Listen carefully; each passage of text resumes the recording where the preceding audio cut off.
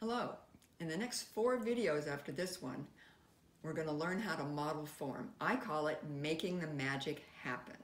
These are the 4 basic shapes. Every artist who goes to art school learns about these shapes. Why?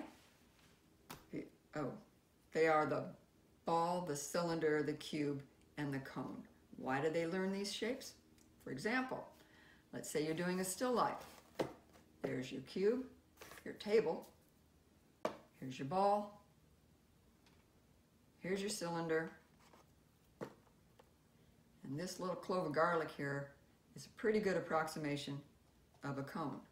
What if you're outside doing a landscape? Well, rocks are sort of a combination of these 2 shapes here. Trees, a couple kinds of trees out there.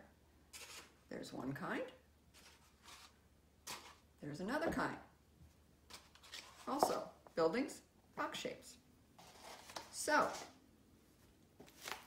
I'm going to show you how to turn this into this into that,